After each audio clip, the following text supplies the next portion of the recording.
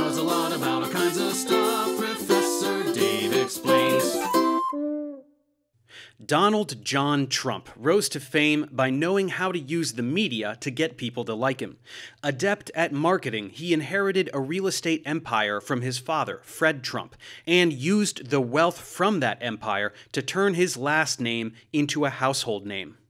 Born in the borough of Queens in New York City, Trump looked up to his workaholic father, in many ways a ruthless businessman who cut corners and avoided paying taxes whenever possible.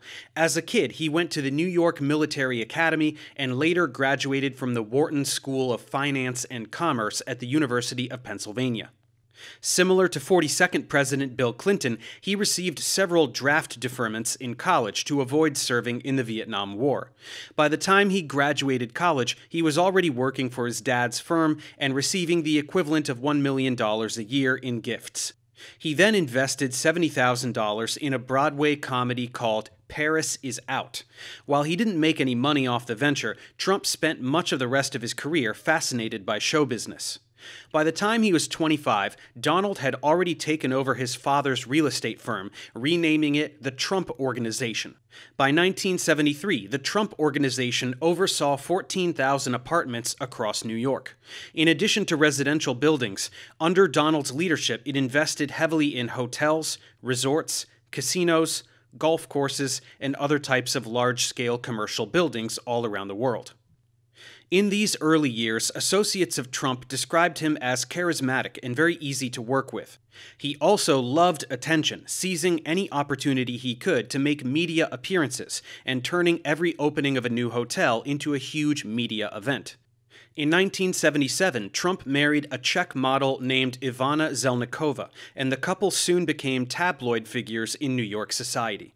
Ivana became active in the Trump Organization, holding important managerial positions. By the end of the 1980s, Donald Trump was a billionaire, and, at least on paper, one of the richest people in the world. With the money he earned in real estate, he continued to invest in other ventures, including a professional football league, a professional cycling race, boxing matches, and beauty pageants. However, the New York Times later reported that Trump rarely actually made money in any given year. In 1990 and 1991 alone, he lost more than $250 million each year. However, the majority of the American public had no idea. Trump continued to portray himself as a billionaire and financial wizard even while most of his core businesses were failing. Much of this was due to how Trump promoted himself. In fact, whenever he was selling himself as a brand, he did make money. The Art of the Deal, a self-help book that also hyped up Trump's life, sold more than 1 million copies. The author of the book, Tony Schwartz, later admitted that many of the details in the book were fabricated. By then, it was too late. The myth that Trump was a genius businessman had been created. Throughout the 1990s, Trump continued to demand attention wherever he went, and always stood out with his unique hairstyle. He went on to be a regular guest on the nationally syndicated Howard Stern show, made several cameo appearances in films and TV shows, and even got involved with professional wrestling. Meanwhile, he was regularly outspoken on political matters, taking out full-page advertisements in major newspapers for things like advocating peace in Central America and the reduction of the federal deficit. In 2000, Trump briefly ran for president, seeking the Reform Party's nomination, running on issues such as fair trade and implementing universal health care. However, after polling poorly against opponents George W. Bush and Al Gore, Trump decided to drop out of the race. In 2003, Trump became much more famous after co-producing and starring in the successful reality TV show The Apprentice. In it, contestants competed for a year of employment at the Trump Organization, completing business-related tasks for the prize of a $250,000 contract to promote one of Trump's properties. After the show's success, Trump continued to invest in more side ventures, including founding a university and licensing his name for various products. In 2015, Trump decided to make another run for president, this time with the Republican Party. He had been one of Barack Obama's most vocal critics during Obama's presidency, even going so far as to widely promote the debunked conspiracy theory that Obama was not born in the United States. Trump's platform of choice was Twitter, and he naturally excelled at getting attention on the platform, as well as other social media outlets. Initially, many political pundits did not take Trump's presidential campaign seriously, dismissing his ideas of closing down the borders to immigrants as too radical. However, news outlets spent much more time covering his campaign than other candidates, as he often helped their ratings go up, and soon Trump was the frontrunner in a crowded field for the Republican nomination. Running under the slogan America First, Trump ran as a populist, calling for tighter border security, more protectionism, and less influence of special interests and lobbyists in Washington, D.C. On the campaign trail, Trump was unpolished and controversial. He often spoke off the cuff, never apologizing for harshly making fun of his opponents. He was the opposite of politically correct, and this proved very popular with his supporters. These were people who were tired of elitist D.C. politicians, which, to them, had seemed to forget about Americans in rural areas and those who didn't live along the coasts. Despite a never-Trump coalition within the Republican Party, Trump won the nomination, beating out over a dozen more experienced and polished rivals. Trump's main opponent in the 2016 presidential election was Hillary Clinton, the former U.S. Secretary of State and U.S. Senator, as well as wife to former President Bill Clinton.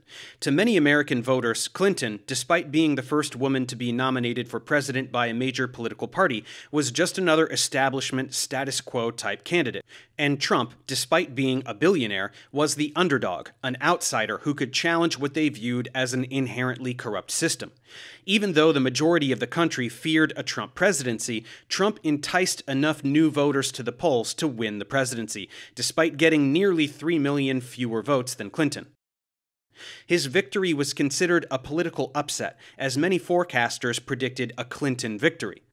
In addition to being the oldest person to ever be elected to a first presidential term, Trump was also the first president who had not held any government office nor served in the military prior to taking office.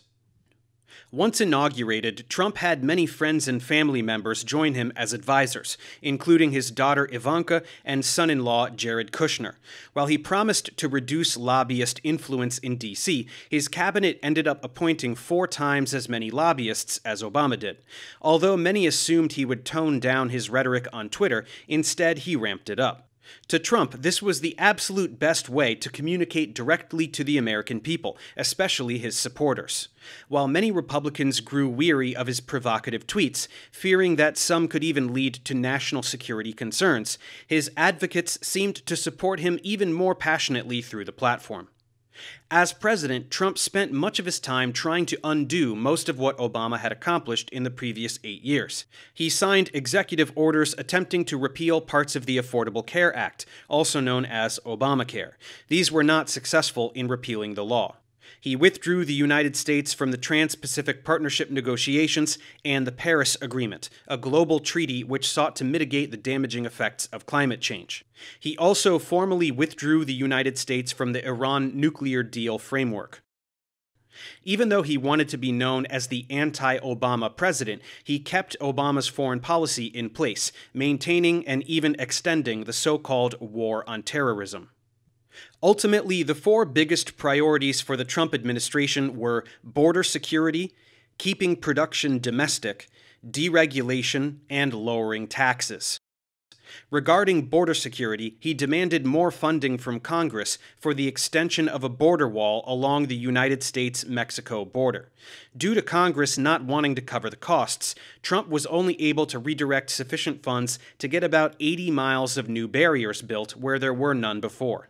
He also implemented a controversial family separation policy for migrants illegally crossing the United States-Mexico border. As for keeping production domestic, Trump mainly sought additional tariffs on imports as part of his America First economic policy to reduce the trade deficit. This angered trading partners like China, who implemented retaliatory tariffs on U.S. goods. The trade war with China harmed diplomatic relations between the 2 countries. Most of the Trump administration's deregulation involved environmental protections, and many were challenged by environmental groups in courts and ultimately struck down. One of Trump's most significant actions was signing into law the Tax Cuts and Jobs Act of 2017, which was the biggest overhaul of the tax code since the Reagan administration. While the law lowered taxes for all Americans, most of the benefits went to the wealthy, the banks, and other corporations, due to significant tax cuts to corporate profits, investment income, and estates. Most economists today argue that there is little evidence that Trump's tariffs, deregulation, and lowering of taxes substantially helped the American economy. Nevertheless, during the Trump years, the economy continued to grow. In fact, it was the height of the longest economic expansion in American history, going all the way back to the Great Recession. More importantly, wages finally began to increase slightly. Other priorities for Trump included making as many federal judicial appointments as possible, reducing the cost of prescription drugs, improving health care for veterans, and criminal justice reform. Of all his priorities, Trump was most successful in these 4 areas. His biggest criminal justice reform accomplishment was the signing of the First Step Act, which meant to decrease the federal inmate population and reduce harsh sentencing laws for nonviolent drug offenders. Accomplishments aside, the Trump presidency was consistently marked by scandal and controversy. He was the most unpopular American president of the modern era. Despite the consistent and loud support from his diehard fans, his approval rating rarely got over 42%. Often, he seemed uninterested in the job, and instead of reading daily briefings, he preferred to watch Fox News for hours each day. According to multiple media outlets, Trump made more false and misleading statements than any president before him. Due to news outlets consistently calling him out when he lied, Trump grew to distrust the media which he once so loved, turning on that which was largely responsible for his success as a celebrity and politician, referring to any unfavorable coverage as fake news. The Trump administration also had a higher turnover rate in its first 2.5 years than the 5 previous presidents did over their entire terms. After an investigation concluded that Russia helped get Trump elected in 2016, there was no evidence that the Trump campaign conspired or coordinated with the Russian government. However, Trump later allegedly attempted to pressure Ukraine to announce investigations into his political rival Joe Biden, which led to him being only the 3rd president ever to be impeached, the others being Bill Clinton in 1998 and Andrew Johnson in 1868. The House of Representatives adopted 2 articles of impeachment: abuse of power and obstruction of Congress. However, the Senate acquitted Trump of these charges. In his last year in office, Trump reacted slowly to the COVID-19 pandemic, the most devastating pandemic since the Spanish flu from a century prior. He often ignored or downplayed recommendations from top health experts and even actively promoted misinformation. As hundreds of thousands of Americans died from the virus, many people directed their anger toward him. In addition, the country found itself in its worst economic crisis since the Great Depression. All of this culminated with the presidential election of 2020. This time, Trump's main opponent was Joe Biden, the senator from Delaware and former vice president to Barack Obama. The two went on national television to debate, and it was chaotic, with both yelling over each other and barely getting their points across. At one point, Biden called Trump the worst president America has ever had. It was a clear-cut sign of how divided the nation still was, despite a pandemic that should have brought unification.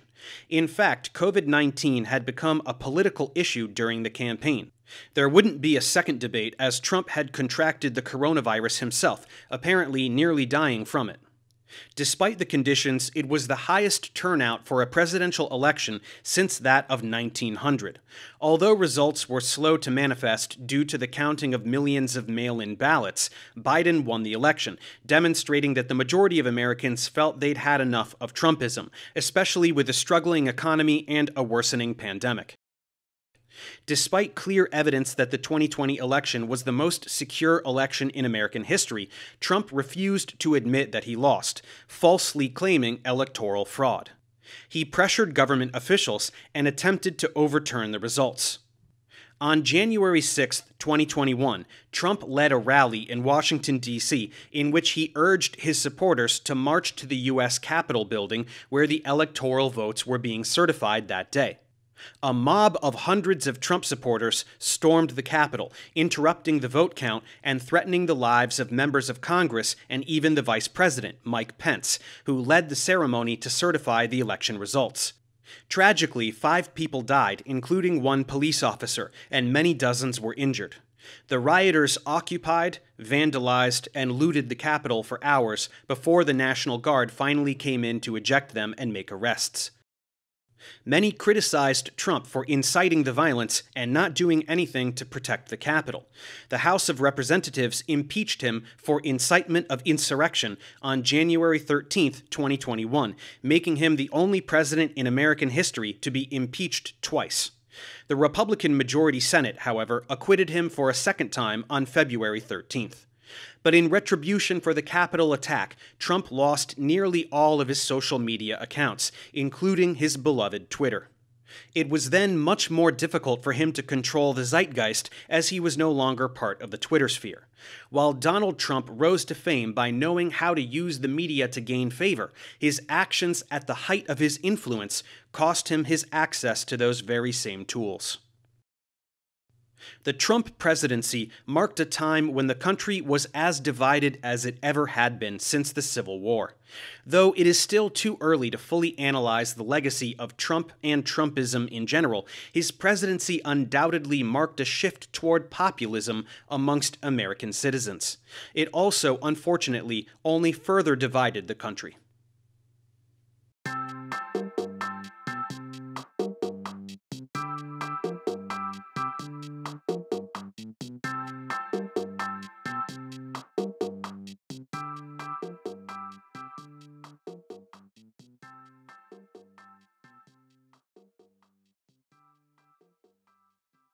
Thanks for watching, guys. Subscribe to my channel for more tutorials. Support me on Patreon so I can keep making content. And as always, feel free to email me, ProfessorDaveExplains@gmail.com.